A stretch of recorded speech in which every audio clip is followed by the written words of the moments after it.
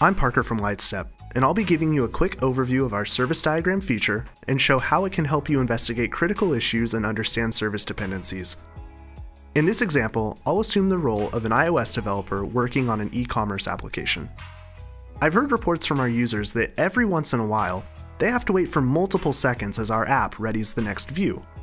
To better understand this behavior, I'll query Lightstep to only show requests originating from our iOS client. You'll see that we immediately get a view of the performance across all of our iOS calls. Performance is broken up into two distinct groups, performant and latent. Here, our latent group has calls taking upwards of 4 seconds. Definitely not what we'd like to see when most interactions seem to complete in less than 100 milliseconds.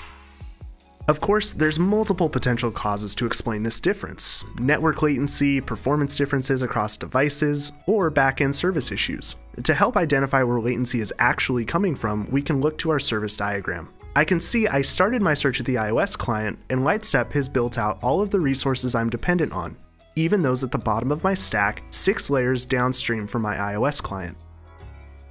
Looking at the latency distribution depicted by the yellow rings around each service, I can see that the bulk of the transaction time is spent on the iOS client, waiting as the response traverses the internet from our backend to the user's device. It's worth noting that even though the API proxy is waiting on a response from the API server, Lightstep doesn't depict that latency since it isn't on the critical path for the transaction. This ability, powered by the underlying trace data, means I don't have to waste time looking into parts of the system which aren't causing meaningful impact. Essentially, if you make improvements where you can see yellow rings, you're sure to have a meaningful impact on the critical path. But today, I'm not looking to improve overall performance, I'm searching for regressions. And to accomplish that, I want to see how this changes between my total population and my more anomalous transactions. So I'll look at the P99 on the latency histogram and zoom into that most latent group of requests. For this group, our problem isn't coming from the iOS client or time spent between the client and our backend, but rather from the API server. Clicking into the API server, I'm able to see the operations which are responsible for this user-facing latency. And clicking into the individual traces, I can see exceptions, log events, and contextual tags which show that the cause of my latency appears to be the result of a lack of caching capacity. Now, there's a lot of additional problems our service maps can help us understand. For example, I see some errors on my auth service, and I'd like to understand who else that might be impacting.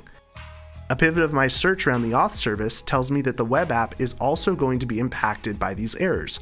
So, I might want to give that team a heads up by sharing a snapshot with them over Slack.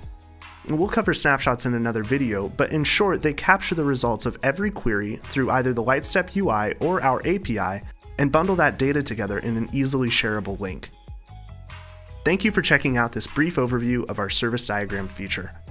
If you're interested in learning more, feel free to give our demo environment a try at lightstep.com, or send us an email at hello@lightstep.com.